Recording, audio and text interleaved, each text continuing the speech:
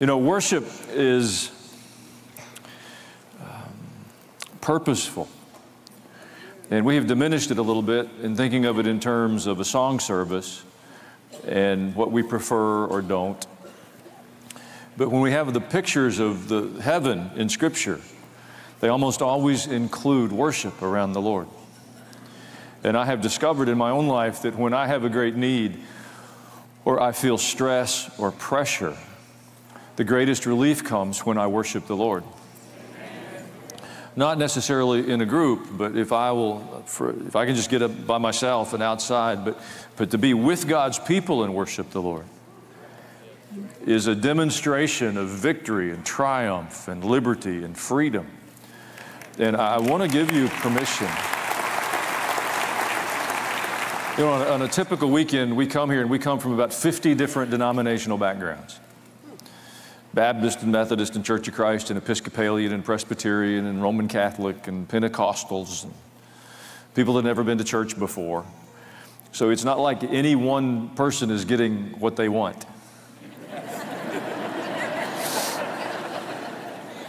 And so in the midst of kind of that general annoyance, you can withdraw and miss the opportunity.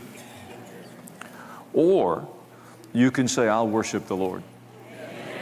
And I would encourage you, irrespective of what happens up here, to come to this place ready to worship the Lord. Come a few minutes early, find your seat, so you avoid that rush and hurry and push and bustle and all that, you know what it means. If you're 5 minutes late here, you're going to have to fight for a spot. In my seat. Somebody sits in your chair and you lose the love of Jesus. You know, if you come just a little bit early, you can pray for those people around you and smugly think, I got my seat. But be prepared to worship the Lord. Don't make somebody drag you into that. It'll change everything. All right, don't take that off my preaching time. That's free and post-paid. For our offertory prayer this morning, I want to ask you to join me in a proclamation. I love the theme of what Mac led us in about the name of Jesus. And I want to ask you, we did this at one of the sessions sometime in the last week or two, but declaring Jesus is Lord to the north and the south and the east and the west. The Bible says that there's a day in front of us when every knee will bow and every tongue confess that Jesus Christ is Lord.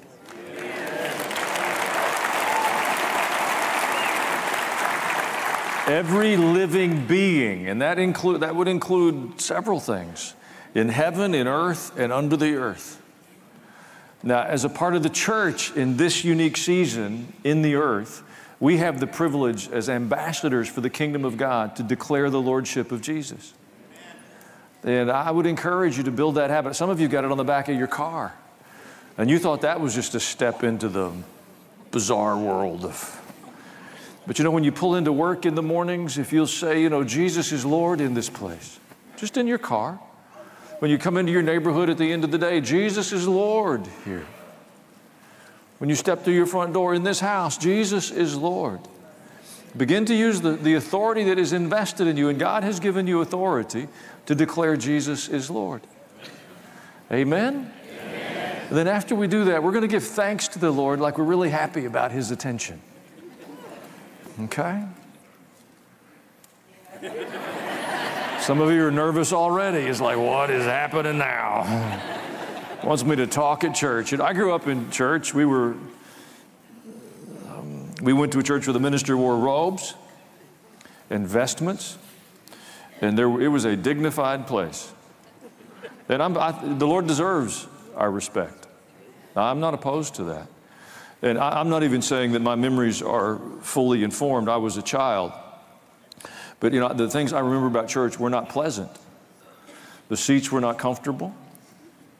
It was not a place where you had any permission to laugh. If you laughed at church, the long arm of George would find you. Right? Going to reach out and lay hands on somebody. I mean, it was just a little... You know, and there were some other rules, like you looked forward no matter what happened.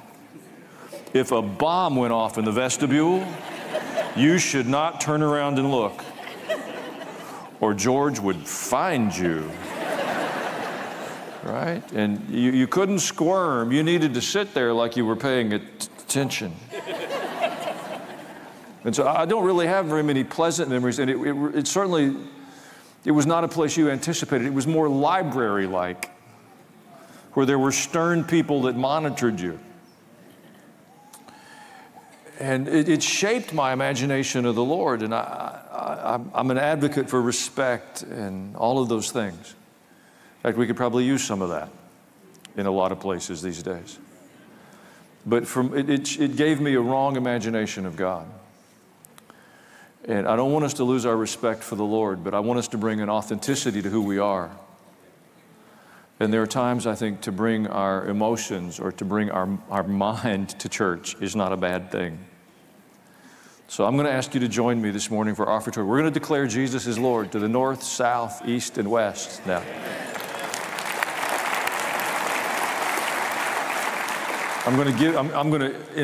In 3 crosses, it's pretty simple. This room is kind of square with the world, and I'll give you the compass points, but if you're someplace else, I'm really giving you a minute to figure it out.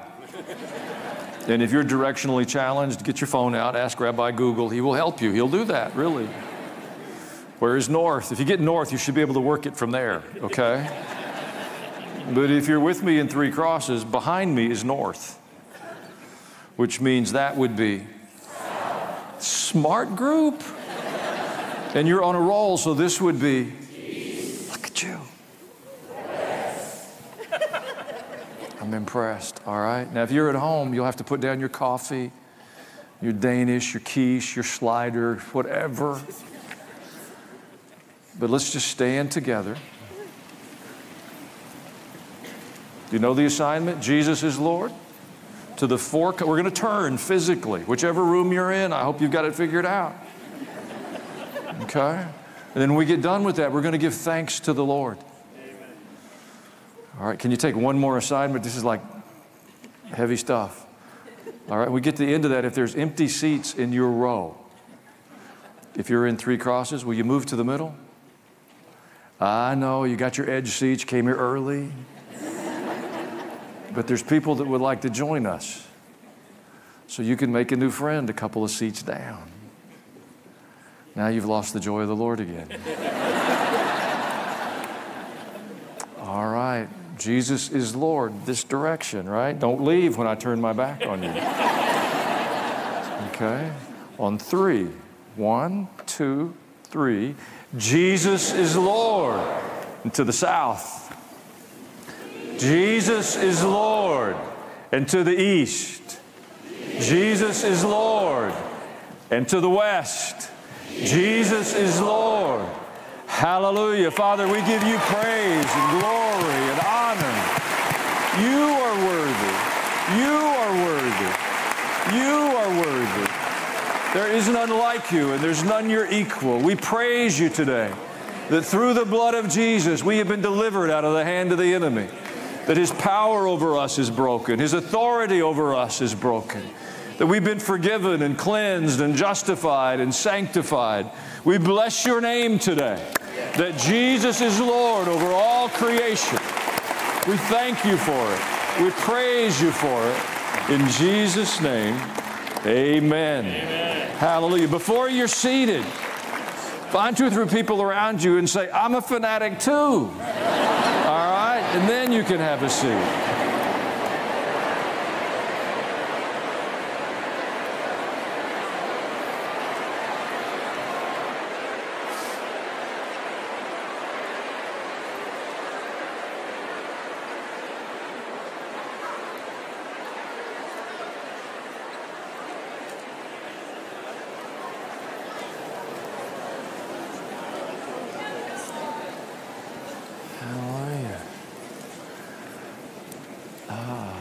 I was serious about those empty seats on the aisles. If there's really some in there, make a new friend, okay? If you didn't bathe this week, just stay where you are. Don't move, okay? We want to know who you are. You should have received an outline when you came in. If you're watching from someplace else, you can download those same outlines from the websites or the apps. The scriptures will help.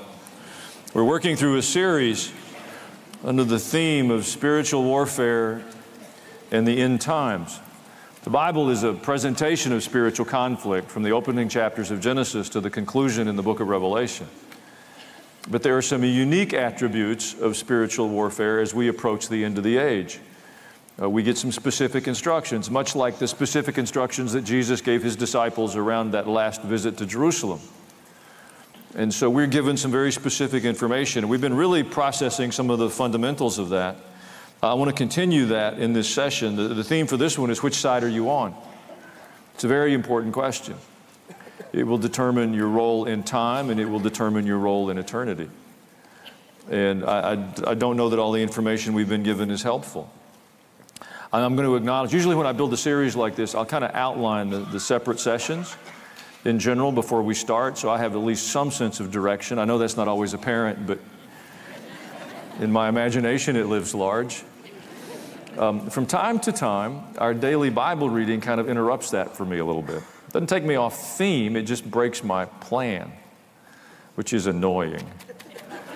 And the Bible reading we're doing right now, we're working through the historical books, 1 Kings and 2 Kings, and we're getting a lot of the history. And as I've been doing the reading, I usually try to stay just a day or two ahead of the larger crew. Every time I would read it, it seemed to speak to this topic. So I changed my pattern a little. You wouldn't know that. It still fits under the theme, but it's really taken out of what you're about to read this week in your daily readings, because I think it speaks to this notion of spiritual warfare in a very pragmatic way. I'd like to introduce it. Last weekend, I mentioned to you the British Prime Minister, Neville Chamberlain, whose legacy was one of appeasement. He felt like the best thing he could do was appease evil. So he negotiated month after month, year after year, more and more of Europe into the hands of Nazi Germany, until finally it was intolerable. And they selected another prime minister by the name, you've probably heard of him, Winston Churchill. Now, he had the responsibility of unraveling what Chamberlain had put together. And he led Britain to victory through World War II. Remarkable character, kind of cantankerous, a bit grumpy. Wasn't particularly welcome until there was a crisis. And they recognized in him a strength. And he was invited into a position of leadership. I'll spare you an extended history lesson, but I will share with you a few of his quotes. Many of them you've probably heard. Most notably, I'm sure you've heard this quote, and it came from him. He said it to the British people. His messages to the British people galvanized them and enabled them to survive what was necessary to win that war. But the most outstanding, perhaps, was the statement, the only thing we have to fear is fear itself. I pulled some of his lesser-known quotes because they made me smile. He said, success consists of going from failure to failure without loss of enthusiasm. Sounds about right. For a nation to try to tax itself into prosperity is like a man standing in a bucket and trying to lift himself by the handle. If you don't understand that, when you go home today, get a bucket. Okay? He said to the nation, this is not the time for ease and comfort. It is time to dare and endure. Seems appropriate for us today. And I'll give you one more. He said, if we open a quarrel between past and present, we shall find we have lost the future. I don't respect those that are trying to divide us because of our past. I believe it is one of the poorest forms of leadership, and we need to be aware and awake. I would suggest to you that it's time for us in the American church to make an attitude shift. We have been practicing appeasement for several decades. I say that as someone who's lived his life to a great extent in the church. We are world-class appeasers. And I would submit it's time to begin to become advocates for the truth. It's a bit more of an assertive posture.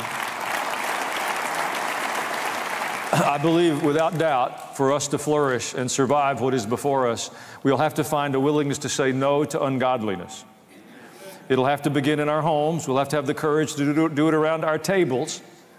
We have winked at, accommodated, encouraged, participated in, covered over We've had all sorts of excuses and reasons, but we haven't had the courage to begin that at our kitchen tables.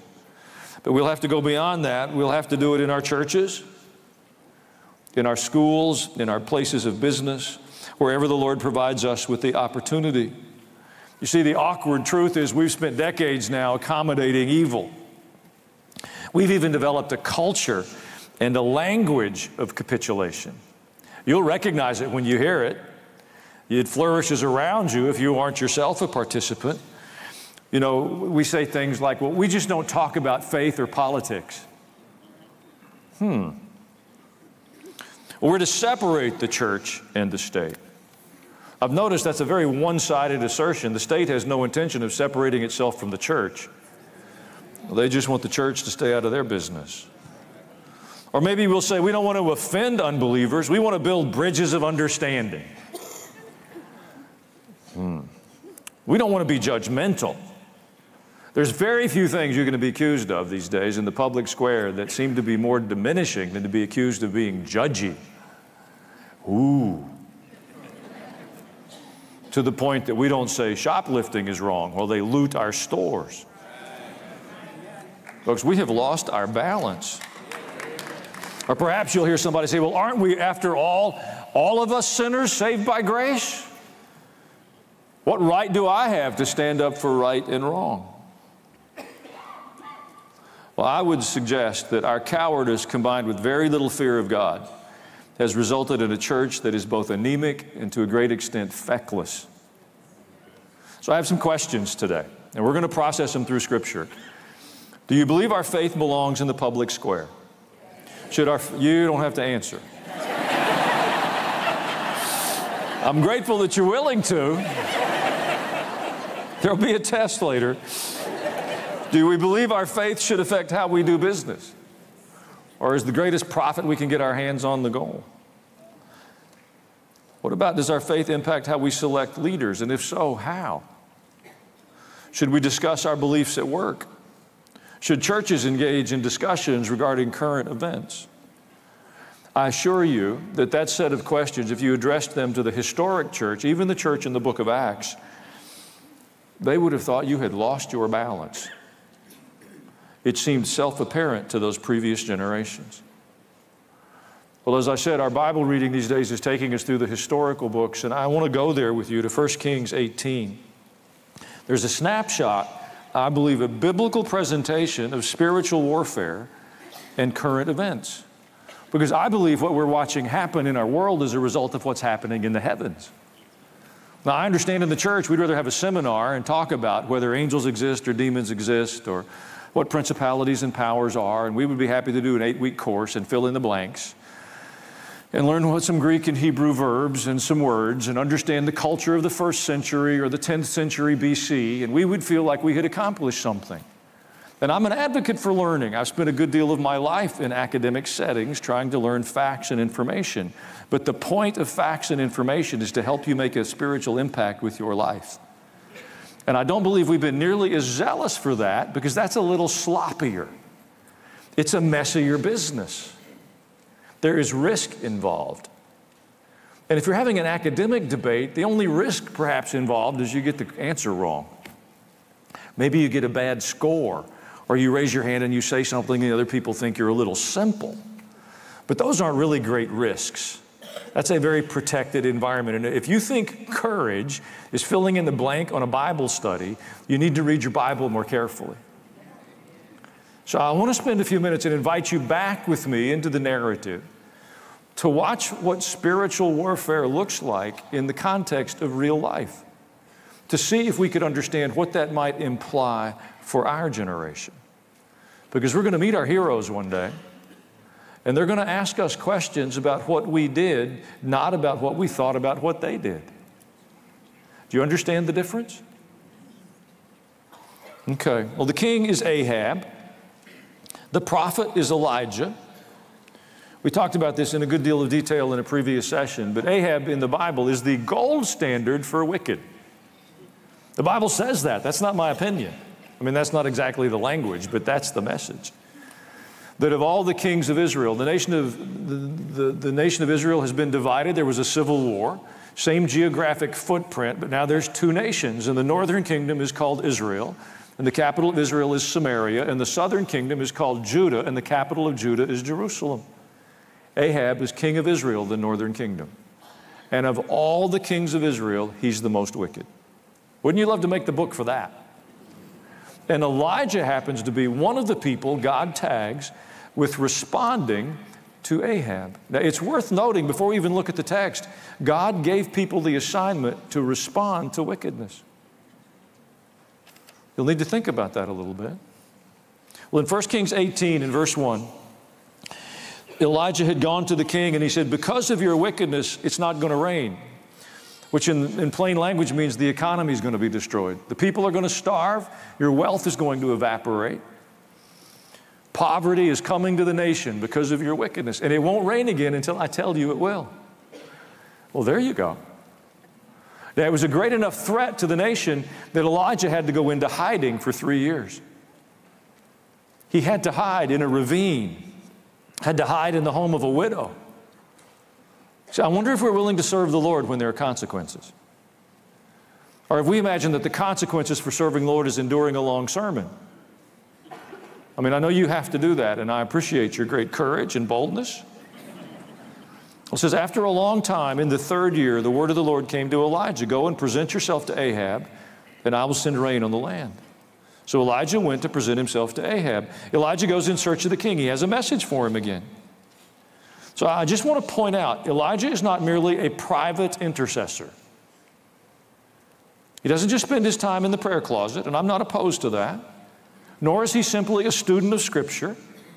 Nor is he just gathering his disciples together to discuss the character of God, all appropriate things. But you cannot understand his assignment in those contexts alone. And I'm going to continue to suggest to you that what's been presented to us as expressions of our faith is incomplete. There's a different response that is anticipated in Scripture from a person of faith.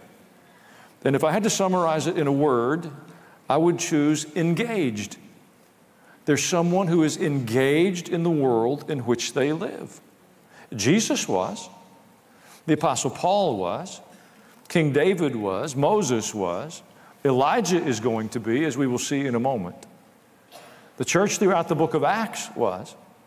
This notion that we can huddle in our buildings and convene our classes and do our polite little projects and not engage the world in which we live did not come from the Lord. Now let's push on. We're going to look at a response of some people of faith and courage. Same chapter. The next verse is, Elijah went to present himself to Ahab. Now the famine was severe in Samaria. No kidding, if it hadn't rained for 3 years and you're an agricultural society, you got a problem. You have a real problem.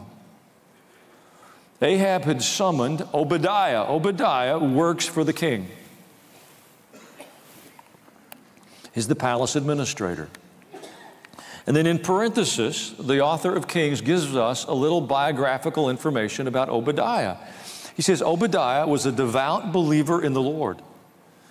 While Jezebel, the queen, was killing off the Lord's prophets, Obadiah had taken 100 prophets and hidden them in 2 caves, 50 in each, and had supplied them with food and water. Now, there's no emotion given around that. There's no response suggested to the reader. But I want us to imagine we're in that circumstance. He works in the palace. He's the palace administrator. The order of the king, being enforced by the queen, is to kill any prophet of God. Anybody that will speak on God's behalf should be murdered. And Obadiah hears that. He takes 100 people that he knows that fit that description, and he hides them and provides food and water. Does courage sound right? Boldness? He's put everything on the line. What do you think happens to Obadiah if 1 out of 100 people leaks that message? One sloppy sentence, one hint makes it back to the king. His life won't last out the day. Now let's not stop there. Same chapter, verse 7, as Obadiah is walking along, the king sends him to look for Elijah. Elijah met him, and Obadiah recognized him. He bowed down to the ground and said, "Is it really you, my lord Elijah?" "Yes." "Go tell your master Elijah is here." And Obadiah says, "What have I done wrong that you're handing your servant over to Ahab to be put to death? Why would you set me up like that? As surely as the Lord your God lives, there's not a nation or a kingdom where my master has not sent someone to look for you. And whenever a nation or a kingdom claimed you were not there, he made them swear that they couldn't find you." I wanted you to see the intensity with which Ahab's been searching for Elijah. Being willing to confront evil meant a total disruption of his life, a total realignment of his plans, of his purposes, of his calendar. You processing that? I think most of us imagine we would like to do significant things in the kingdom of God, but we would like God to fit it into the open spaces we present. We don't want Him to intrude on the things that we have planned. In fact, we talk about our lives in terms of our plans and my schedule and my dreams, and we get most annoyed with God if He ever has the audacity to intrude on our schedule or our dreams, or if He disrupts our timeline. After all, I had planned by this point in my life, and then you can fill in the blanks. And I simply want us to acknowledge that the plain presentation in the text is that God said, "Elijah, I'm going to need a 3-year block of your time. And I'm not going to put you at the Waldorf. You got to go hang out in a ravine. I'll send some birds to feed you." I bet he didn't even have good Wi-Fi coverage. Can you imagine? So now Obadiah is saying, he's been looking for you everywhere. He's left no stone unturned in the surrounding nations. And now you want to put me in the middle of this? Verse 11, "But now you tell me to go to my master and say, Elijah is here. I don't know where the Spirit of the Lord may carry you when I leave. If I go and tell Ahab and he doesn't find you, he'll kill me." He's not confused. "Yet I, your servant, have worshiped the Lord since my youth. Haven't you heard, my Lord, what I did while Jezebel was killing the prophets? I hid 100 of the Lord's prophets in caves, supplied them with food and water, and now you tell me to go to my master and say, Elijah is here, he'll kill me." I mean, he's serious. Do you hear it in him? I mean, he's like, "What are you talking about?" And Elijah said, "As the Lord Almighty lives, whom I serve, I will surely present myself to Ahab today." Now, you can read it, you can understand, but Obadiah serving in the palace and standing for the Lord's people. I want you to hear that. Because sometimes I think we imagine that the only way we can honor the Lord is to withdraw from those places. And he is serving the most wicked king in Israel's history. But he's doing the right thing. He's got everything on the line. He hasn't capitulated. He's not saying, "I'm just going to stay close to the king because somebody's got to be here." He is serving the Lord in the midst of that wickedness. That's a hard job. Could we agree? There would be things you would see and be exposed to on a daily basis that would be emotionally and spiritually stressful. And Obadiah, even when standing for the Lord, it's very clear that he is living with the tension of evil close at hand. He understands that he faces death for any misstep, and yet he stays there. Wow. Wow. Elijah and Obadiah have very different assignments, but both are important, and each requires courage. When we talk about spiritual warfare and what it means to stand up for the truth, understand it's not one size fits all. But each one will take courage. Each one will take discernment. Each one will take some boldness. We've been far too guilty. I think social media has exacerbated this to an unhealthy degree. We desire to live other people's lives. Stop it. God created us uniquely. We're everyone different. We have different gifts and different talents and different abilities. It is an idea that does not come from God, that we should all be the same and have the same thing and do the same thing and be the same way. Stop competing with your neighbors. I've suggested it before, but I'll give it to you again. If you've been doing that, if you're in competition, who's got the biggest TV? Who's got the biggest deck on the lawnmower? Who's taken the best vacations? Whose kids have had the most or done the most or been the most or seen the most? Here's my suggestion. Go stand in your driveway today, just like we did to the four corners of the compass a few moments ago, and to take your neighborhood and declare the people to the north the winner. I surrender. You vacation more prodigiously than I do. Then face the south. You have the biggest TV. I surrender. Face the east. Your kids are amazing. God bless them. Withdraw from the competition. It will help. And we bring a little bit of that into our service of the Lord. We see somebody, I want to do that. I want to be them. God's given us everyone a place to stand. In my experience, is it will take everything you have to stand in the place God has called you to. Verse 16, Obadiah takes the instruction. Obadiah went to Ahab and told him. And Ahab went to meet Elijah. And when he saw Elijah, he said to him, is that you, you troubler of Israel? Elijah said, I haven't made trouble for Israel, but you and your father's family have. You have abandoned the Lord's commands and have followed the Baals. Now summon the people from all over Israel to meet me on Mount Carmel, and bring the 450 prophets of Baal and the 400 prophets of Asherah who eat at Jezebel's table. I think it's worth noting that Ahab, when he sees Elijah, accuses Elijah. And my observation is that evil typically accuses those who oppose them. And they accuse the righteous of being divisive. Ahab refuses to acknowledge his sin and the impact of his leadership. He simply will not do it.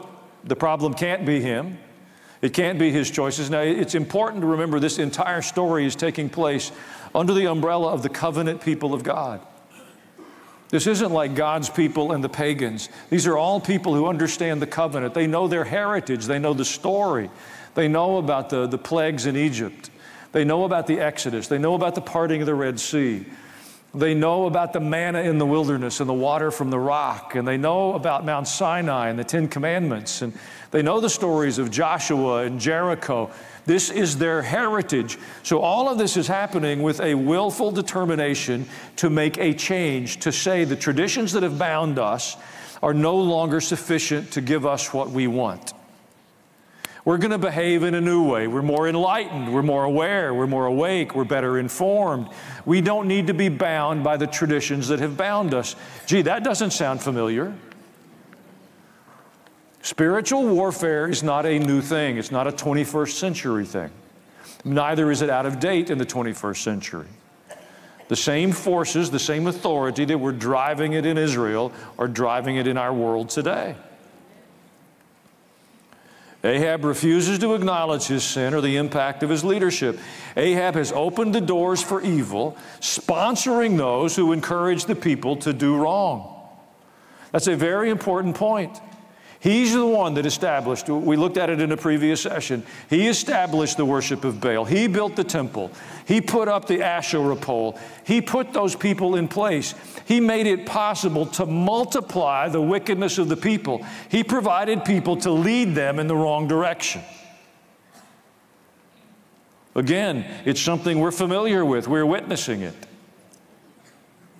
We would be wrong to think of that as an Old Testament concept. I gave you one verse just for the sake of time. It's actually a principle in Scripture. Romans chapter 1. That would be the New Testament for those of you who are keeping score. It's describing the downward progression of human character. And very near the completion of that downward progression is this verse. It says, although they know God's righteous decree, and I assure you, Ahab knew God's righteous decrees, as do many of the people leading us. The definition, biblical definition of marriage is not very well hidden. It's been a part of Western civilization for hundreds of years. To have the audacity to redefine that is not an accident. It is a willful setting aside of God's righteous decrees. But we want to. Duly noted, but it doesn't change the definition of it in God's sight. Romans 1, although they know God's righteous decree that those who do such things deserve death, they not only continue to do these very things, but they also approve of those who practice them. Ahab was guilty not only of choosing the wrong thing, marrying a foreign wife. There's something already in the history of the kings about that. Think of Solomon. But he wanted to open the door more broadly to provide leadership to take the people further and further away from God. And Elijah and Obadiah and some others we'll meet in a moment have stepped into that breach at significant cost to themselves. 1 Kings 18. So Ahab sent word throughout all Israel and assembled the prophets on Mount Carmel. And Elijah went before the people and said, how long will you waver between two opinions? If the Lord is God, follow Him. But if Baal is God, follow him. You got to love His directness. Look, decide what you're going to do. Worship God or don't. The next sentence is uncomfortable. The people said nothing. For the record, these are the same options available to us. We're either going to serve God or we're not. There's no third rail. This middle ground thing is a fabrication. It doesn't exist any longer. We're either going to honor God with our lives or we're going to honor evil. You can't negotiate with evil. It doesn't work. Same options available to us. Notably, in this story, the people were silent. They had no answer. What's the implication of that? It's the same one for us when we're silent. Don't be confused. To do nothing is to make a choice. To do nothing is to make a choice. To remain silent is to align with evil. You see, the event could have concluded at this point. It would have been done. This is this famous confrontation on Mount Carmel. Fire comes from heaven. You know the story, most of you.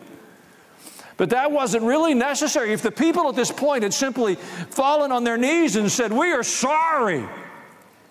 We know right and wrong, and we've chosen wrong. But they didn't do that. They're going to play this all the way out. We've been a lot like that. We don't really have to change. An election will fix it for us. Economy hadn't been too bad. There's a lot of cash flowing around. It's going to be pretty good. Let's just not talk about that. We don't want to get involved with that. Let's do a Bible study. We've remained silent.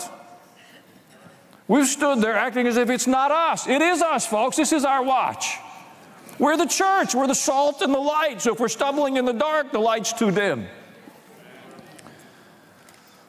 Now, you know this story. Because of the silence of the people, the only way forward is for Elijah to make himself more vulnerable. Please don't miss that.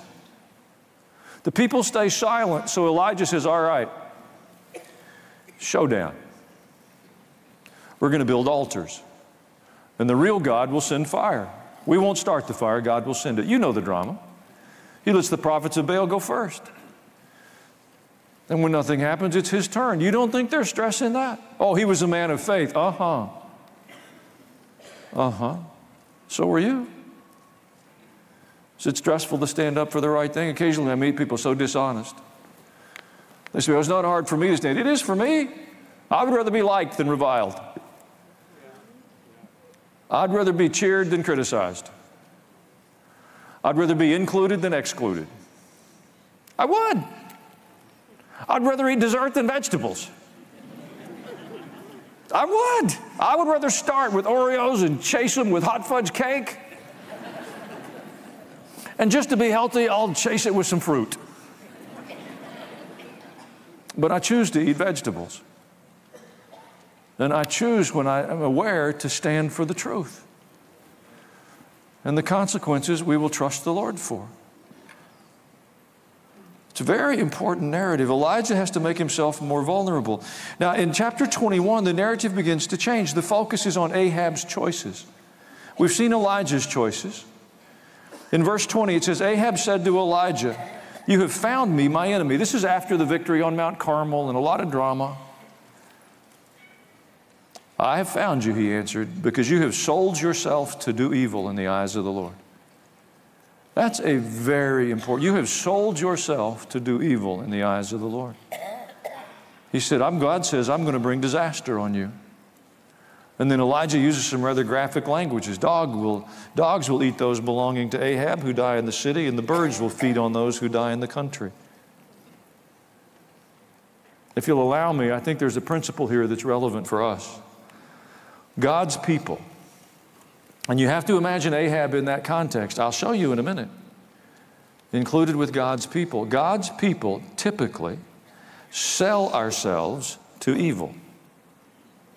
And this is what I mean. We imagine that there's something to be gained by cooperating with evil. So we cooperate. We fail to trust God. We willingly put ourselves under the authority of another spirit because we think there's something to be gained. It's what Ahab did. He thought there was advantage for him. So he sold himself to do evil. See, I would make a distinction. People who have never known God, people who haven't been a part of the people of God, they're simply choosing power and authority that they're familiar with. They've worshiped demons. They know they're real. They've seen the outcome. I've been in those places. I've been in those places where people worship demons and have witch doctors, and they understand the authority of the spiritual world in a way that those of us that are more educated struggle with. But the biblical presentation, and we need to note it, is that God's people sell themselves to do evil. It's a bargain. There's something we want, so we conveniently push aside what we know of the Lord. Same chapter. In fact, the next verse. This is Ahab's response to what Elijah has said to him. It's one of the most stunning passages in all of Scripture to me. It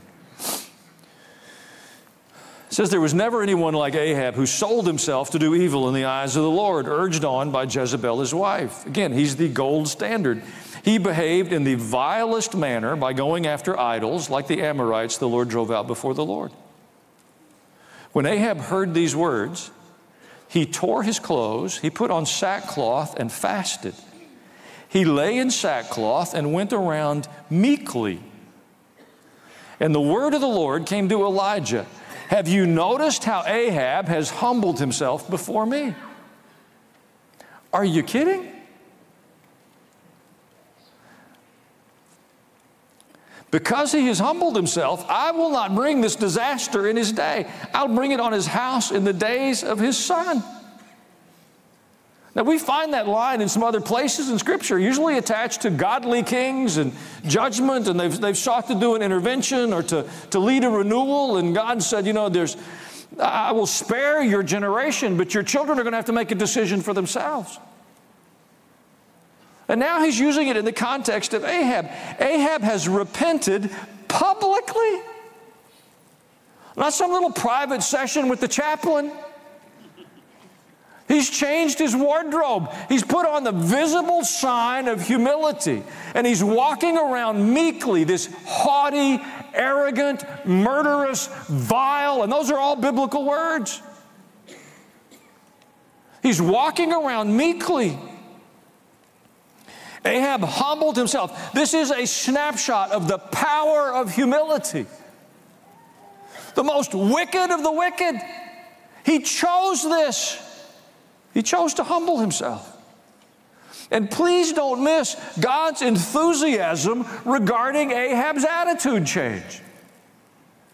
He says, Elijah, have you seen him? The clown has repented. Living Bible.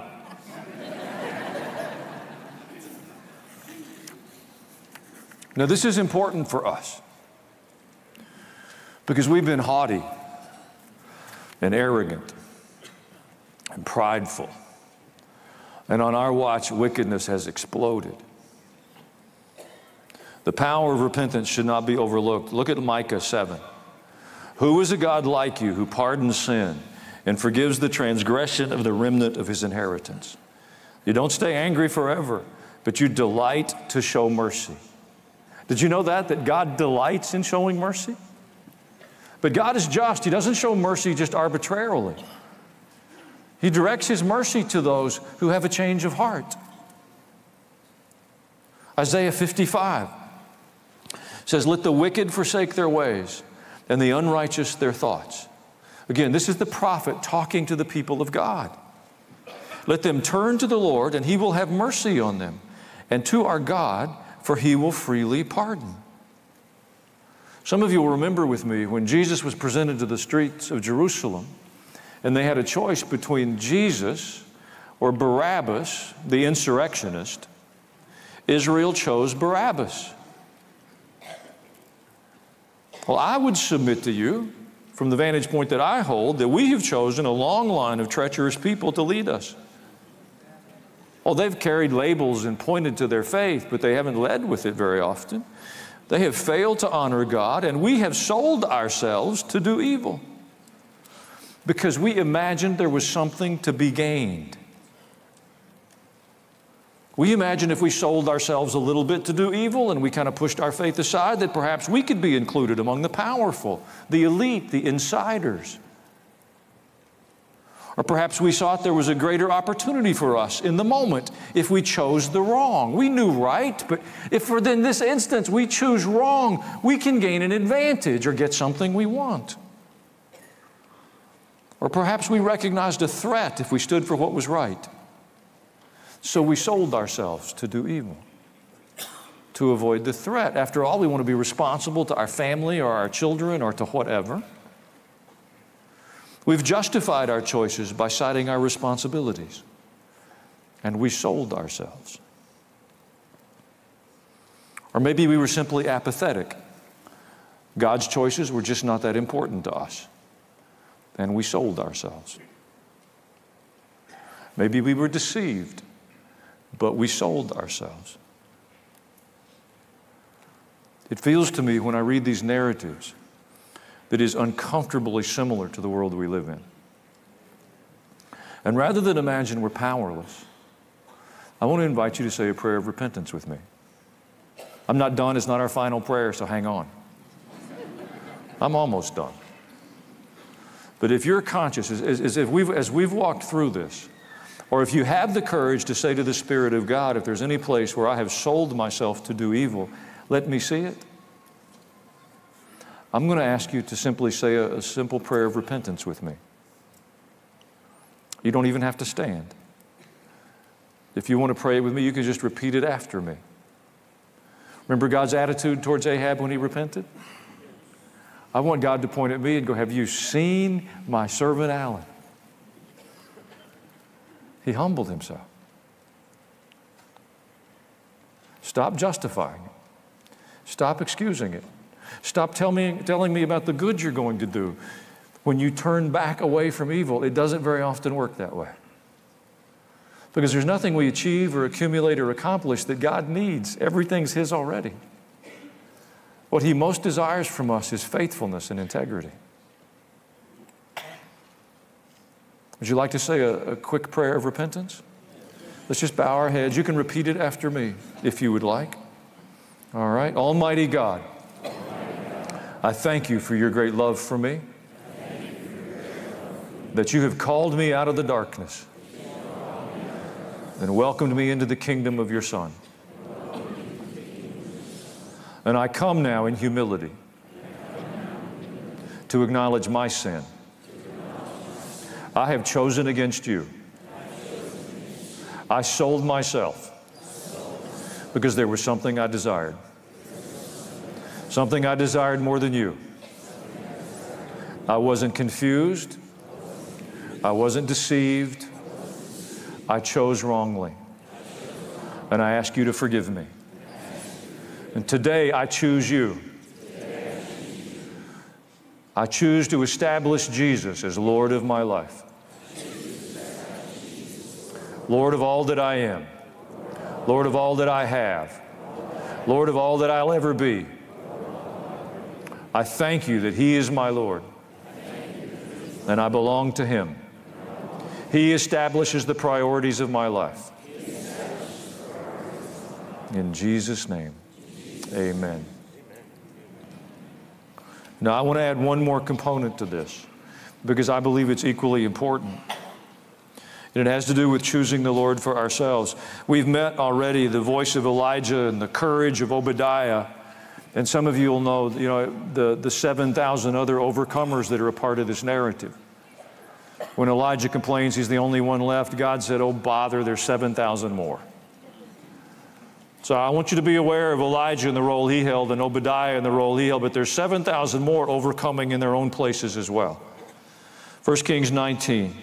This is Elijah. He's worn down. He said, I've been very zealous for the Lord God Almighty. The Israelites have rejected your covenant, and they've torn down your altars and put your prophets to death with the sword. All of that's true. That's a difficult season to have to live through. You suppose he thought it was the end of the world? I bet it felt like it to him. They're killing off the men and women of faith that he knows. They're tearing down the public places to worship God. In the land of Israel, in the covenant people of God, there's not like plan B. There's not somewhere to go to. He's not a globalist. These are the covenant people of God. They know you're unique. And he said, the leadership we have is shutting down the connection we have to Almighty God. I promise you, it felt like the end of the world. Up to this point, he's telling the truth. The next sentence is a little more self-directed. I'm the only one left. And now they're trying to kill me too. And then he put his passy in and he sat down for a moment.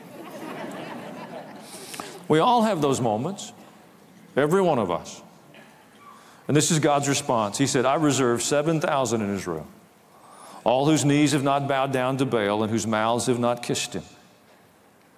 Now we can read that narrative and we can think about Elijah and fire from heaven and all the drama, or even Obadiah and his courage and the 7,000 overcomers. But it's easy for you and me to go, well, I'm not a prophet. God didn't call me to that. I'm a butcher, or a baker, or a candlestick maker, and I'm not even sure prophets exist. We just kind of distance ourselves. But I would submit to you that we each one receive the Spirit of God into our lives when we become Christ followers. Every one of us. In a way that Elijah didn't have available to him. He didn't experience the new birth. Look in 1 Corinthians chapter 12, again, New Testament, if you prefer, to each one, the manifestation of the Spirit is given for the common good. The Spirit of God is put in our lives for the good of the community.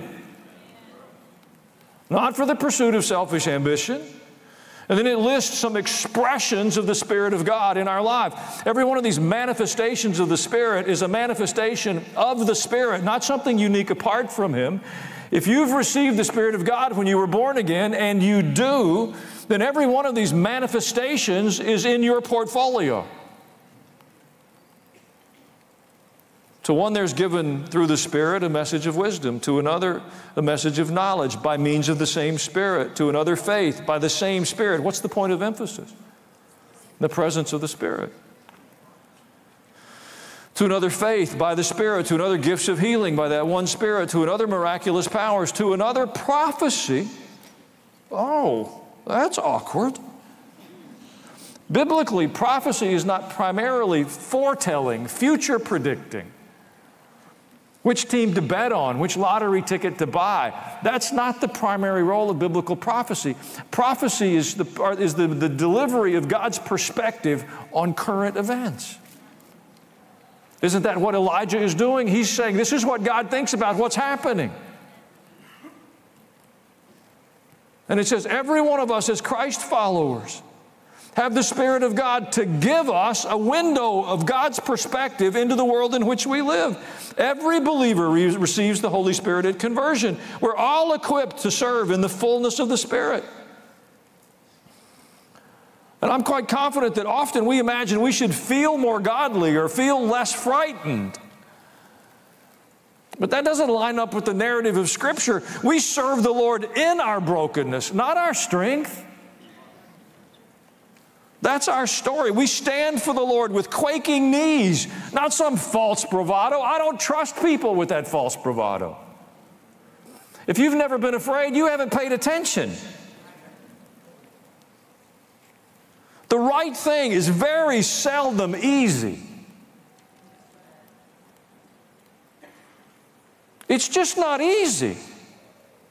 Who said it should be? Many of us have served together for years, some of us for many years. Together, we have learned to serve God and His people. We've done it in a variety of ways, from hoedowns to parades to classes to small groups. I mean, it's a lengthy list, but we have learned together to serve God and His people. And we've seen God honor that with many transformed lives, far more than we ever imagined, and certainly more than we're capable of in our wisdom or our ability. That's our story. Agreed? Together, we've learned to give. That's another component of discipleship. Because we came to understand there really is no growth without sacrifice. It just doesn't happen. And we've experienced God's responses to us through many years. As we have given generously, God has responded in ways that, with outcomes that exceeded anything we could have done individually. Does that seem right to you? It does to me. Well, I want to suggest that now we're learning to stand in some new ways. That together we'll experience God's faithfulness and we will grow in new ways. The same way we've learned to serve. It wasn't intuitive, it wasn't automatic, it wasn't fun. We typically grumbled our way through those first initiatives. We did. Do I have to? How long do I have to serve? Well, I don't want to serve with them. I didn't like the way the people were leading that I was serving with, so I don't know what I'm going to do. We grumbled our way when the invitations to give came. Well, do I have to give? Do I trust the people? Whose business is it? And I watched God change the hearts of hundreds and hundreds of people to learn to give with the freedom and the generosity, to trust the Lord that He's faithful. I hear your stories week after week. We're walking through it together again. And I believe with all of my heart, now the Lord has put us in a place where He said, I'm going to teach you to stand. And we kind of go, I don't really want to stand. I'd be happy for somebody else to stand. Send somebody else. I'm kind of busy. This isn't my season for standing. This is my season for doing something else. I had a plan. But together we will experience God's faithfulness. And we will grow again. Acts 5, I'll close here. These are our friends. Peter and John and the crew. Jesus is gone. You know the story. We've read it before. And now they're on the carpet. They're in front of the same people that ordered Jesus or orchestrated Jesus' execution. And they said, we gave you strict orders not to teach in this name.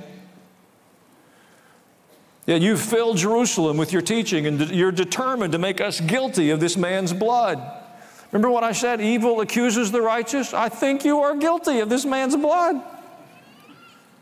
They're trying to act like they didn't do it. Gee, not much has changed under the sun. And Peter and the other apostles replied, we must obey God rather than human beings. We won't stop. Now, not everyone chooses to continue forward. That's an awkward reality of the story. There were 7,000 in Israel who didn't. There's a group in Jerusalem that are learning to stand, and there's a group in the earth today learning to stand. I want you to be clear what's happening. There are many, many around us selling themselves for evil because they think there's an advantage. There's some perceived benefit. Maybe it's a threat they're seeking to avoid. But there are others learning to stand. I trust the Lord in you. We've been walking together for a while. And at every critical juncture, He has helped us. Then I believe we're at another one of those inflection points. So I brought you a prayer. That's what we do. We've repented. Now let's assert our determination to say yes to the Lord. Amen? Amen. May it be said of our generation, God could trust us. God doesn't need a majority.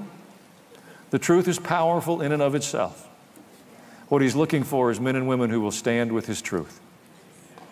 I want to be one of those. And I believe you do too. Let's stand together. We can say this prayer.